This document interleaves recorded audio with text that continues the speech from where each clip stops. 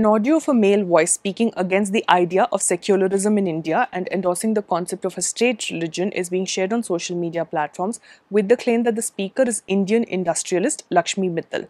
Upon investigation, we discovered that the clip has been in circulation on social media since 2019.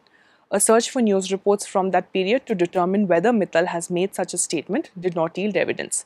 We then compared the voice in the clip with Mittal's voice as heard in his interviews.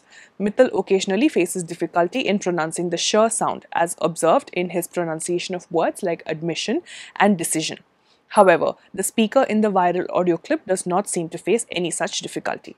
Further, the viral audio claims that Mittal's grandfather was the second largest steel manufacturer during the British era, but there is no concrete evidence to support this assertion.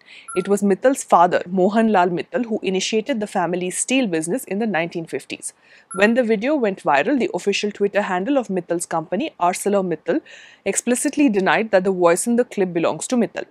So, as an audio clip of unknown origin is being falsely attributed to Lakshmi Mittal, this post is fake.